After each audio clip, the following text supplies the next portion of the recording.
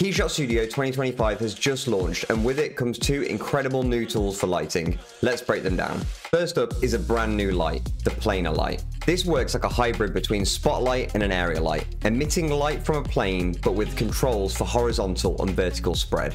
In the gizmo, you can change the size of the light and the angle at which it projects, both of which can also be adjusted from the material editor too. But my favorite feature landing in 2025 is undoubtedly the light positioning tool, which is automatically active whenever you add a light. This allows you to control the position of any physical light with your mouse. No move tool required. There's 4 modes to choose from: highlight, normal, target, and orbit, all of which can be activated by holding Control or Command. Just like the set highlight feature in the HDRI editor, highlight mode allows you to click on the geometry to choose where the highlight will be. Normal mode positions the light perpendicular to a surface, which I've found particularly useful for lighting backdrops and creating top-down lights. Target mode keeps the position of the light fixed, but changes where it's pointing. And orbit mode simply allows you to freely drag the light around its target. But it gets better. In addition to all this control, you can use Control Scroll to adjust the distance from the target and Control Shift Scroll to change the power. Combined with the new planar light, these tools make for the most flexible and easy to use lighting system in KeyShot so far.